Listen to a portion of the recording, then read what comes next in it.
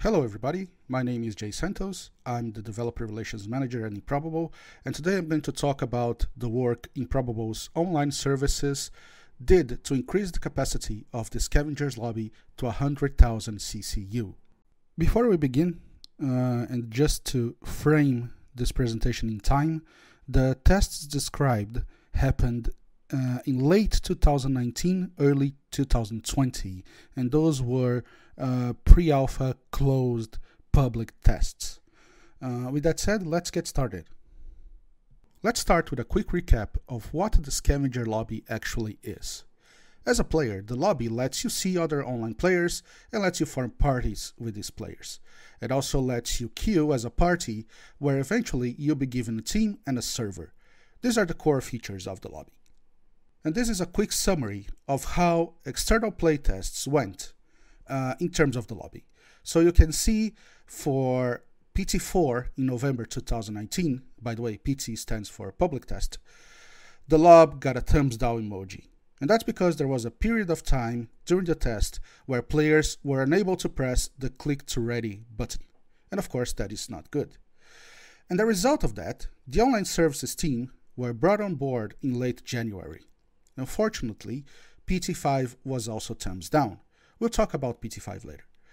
But in the time leading up to PT6, we did some great work and getting a lobby to a point where not only was the playtest successful, but close to a point where scavengers could actually be launched. And the process of how we got there is what we're going to talk about. So let's get started talking about PT5. So coming up to PT5, we had not a lot of time to get the lobby over the line. We knew there were a lot of issues in its current form, but a rewrite and re-architecture were off the table with the timeline that the team had.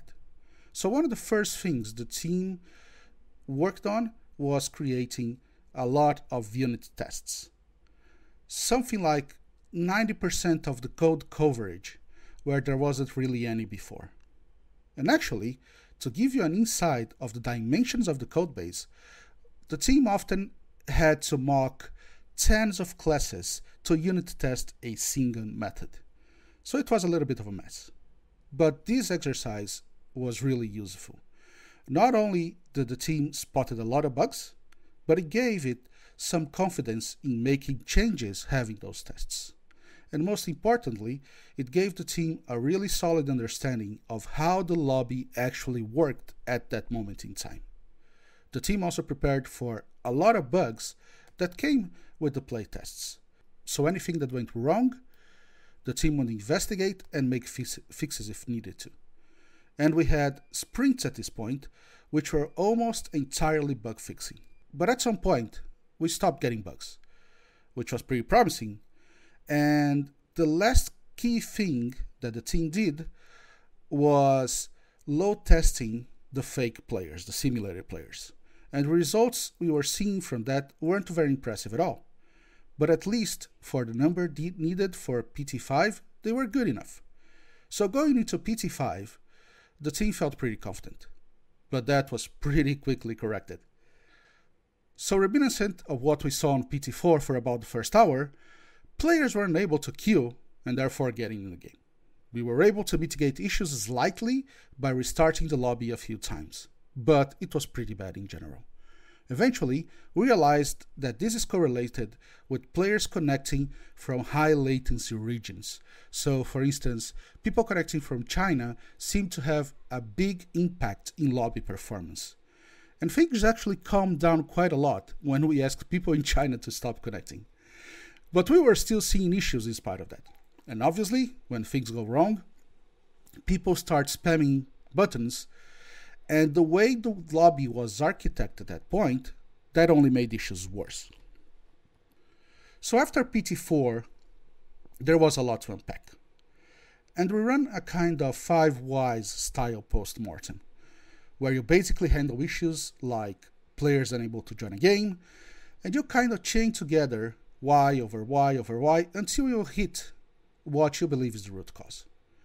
One of the key takeaways from that exercise was that our load testing was way too friendly. So there were a number of things like players didn't join parties on our load tests, they didn't drop out randomly, and then crucially, they didn't actually connect in adverse network conditions. And the other takeaway from that was that actually we had a lot of passing tests and we had squashed a lot of bugs because it was quite hard to understand where there was always an opportunity to be surprised. And that's exactly what happened. So now let's talk through some of the key things we did to move forward and get the logging process in a far better state. If you remember, there are three things the lobby does, which are presence, lobbying, and matchmaking. By far, the one with the most complex code was matchmaking. To give you a sense of how complex it was, there were 4 priority queues involved in the logic. A parties waiting for teams queue, a teams waiting for parties queue, a server waiting for teams queue, and a teams waiting for servers queue. Beyond being extremely hard to understand, this was really bad in terms of performance. The whole flow is doing a lot of looking up and generally expensive operations. And since the service as a whole was a node service and single-threaded, this had a major impact on the performance of everything. And there's a lot we could have done to improve that code. But now that we actually had a fair amount of time, we decided to rip out matchmaking completely. So the team took Google's open source matchmaking solution called OpenMatch.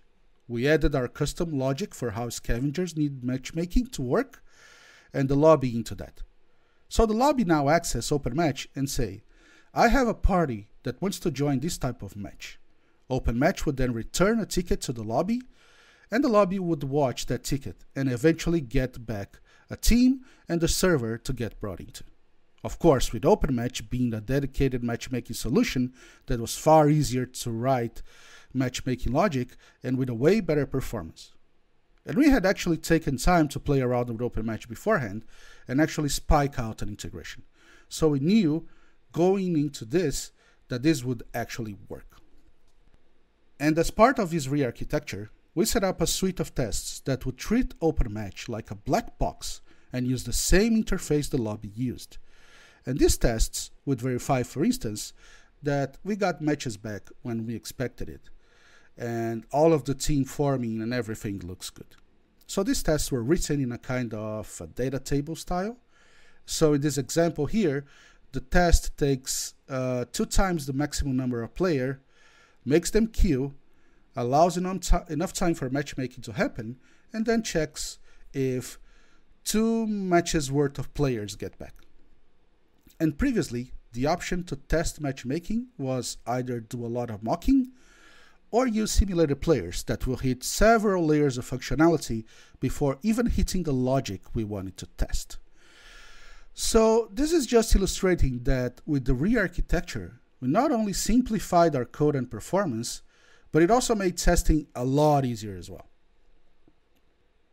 Moving forward, a large-scale factor was something we were all looking forward to eventually happen. And that was one of the most important improvements for PT6. And in this slide, you can see a much celebrated pull request that actually killed 10,000 lines of code. Before this refactoring, a single request would go through a chain of several different monolithic controllers. And it wasn't through functional calls, it was through signal passing. And this was extremely hard to follow, where what was happening to a request and why. So with this big refactor, we basically got to a point where every request handler was pretty much self-contained in its own class, and things were just way more readable and sane. And this allowed us to make testing easier and making changes quicker. And it also helped us find a lot of potential bugs and kind of scenarios that we need to defend against that were previously hidden in our complex lobby.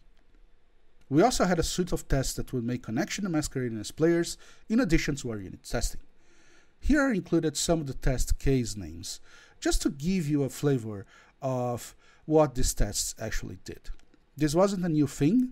There was already a setup for this in the old codebase, but we spent some time investigating on that setup to make a better rig that has made tests easier to write and behave a little bit more sanely. And as we kind of re-implemented a lot of this functionality, having ripped a lot of it out as part of the big refactor, we were writing a lot more of these tests as we went along. So we had way more coverage coming into PT6. As mentioned, we did have a load testing prior to PT5, but that needed a major overhaul. And what we did on our overhaul was including better metrics to track what was actually happening to our simulated players. We also included some tooling to make players disconnect, tooling to simulate bad network conditions, do things like set up percentage packet loss and artificial latency, which, as mentioned earlier, was one of the issues that we had when using simulated players in PT5. And this slide is actually showing the interface we exposed on the internal admin panel. So the actual kind of flow for starting a load test as a developer was you could just go to a web page, fill in this form, and click start. And that was pretty useful. It even allowed people from other teams who wanted to try out the lobby. So that was quite nice. So with our improved UI testing setup and also some better performance metrics for our actual components, we were able to start working on scale. And throughout this whole operation, we weren't just targeting the minimum we needed to get the lobby over the line of PT6. We were thinking about what we need to do to get our lobby product ready. So as part of that, we had a goal to hit 100,000 CCU, which was obviously way beyond what was needed, talking strictly about PT6. And the scaling work was actually surprisingly straightforward. Ultimately, from a top level, it was just a matter of providing more resources to the lobby and to OpenMatch. And interestingly enough, most of the discussions we were having were about how we would support multiple lobby instances and how that would work. But it turned out we could actually hit this 100,000 CCU target with just a single instance. So as we got closer to PT6, the team ran something that they called the monkey games, which was basically a set of resilience tests. And we thought that that was a pretty good idea, so we copied it. And the idea is to basically identify all of the ways components might fall over or become unreachable, and how we expect the system to recover when this happens, if it happened at all. And then actually tests that situation happened. So for example, we could simulate that playfab went down.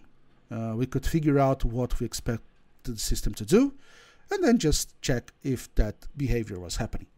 So the example I have here is where a pod running one of our OpenMatch custom components falls over. We just wanted to verify that matchmaking deleted it. And these were the things we were able to address prior to PT6.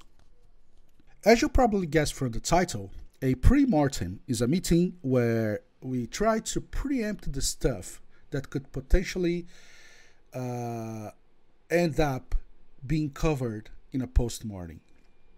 So in this meeting, we had a table where we could add entries to describe things that could go wrong, how likely they were to go wrong, and how much of an impact that would have. So in this example, we realized that if the lobby fell over, beyond requiring players to just reconnect and requeue, actually the way we integrated with OpenMatch meant that some players would end up in a mostly empty match. And this was really bad. So even though we thought the likeliness of this happening was quite low, this was something we ended up mitigating ahead of the test. So that completes our presentation through the work that we did starting before PT4 all the way throughout PT6. And just to summarize, we simplified the lobby massively so that large-scale refactoring and also breaking out one of the most complex things in the lobby, which was matchmaking, into this very solution. We tested bad network conditions because we just hadn't done that in the previous test, and we had issues. And we also had to hit a scale, not only hit the scale, but go way beyond what we needed with 100,000 CCU. We verified that the system was resilient and would actually recover if things went wrong. And lastly, we thought practically about what could break and made sure we mitigate those things ahead of the test. And when PT6 finally came around, this is what it felt like to be in the war room. The only issues we actually encountered were a handful of players that failed to connect to the lobby. But all these cases came down to bad network issues. And we actually had one guy who eventually revealed that he was based on an island in the Indian Ocean. It wasn't actually lobby issues, it was just people with really bad connections. And here on the slide is a call out the team got from Josh Holmes, which is one of the founders of Midwinter, basically to say that the lab performed flawlessly. So to wrap things up, I'll quickly mention a couple of big takeaways that the team had from the whole experience. The first one, which is not news for anybody, is that complexity is very expensive. But these tests that we did have shown us to what extent this was true. With the old lobby, onboarding was really slow. Making those changes was really scary and required us to do a lot of reading and thinking of events. And also, bugs had loads of places where they could hide.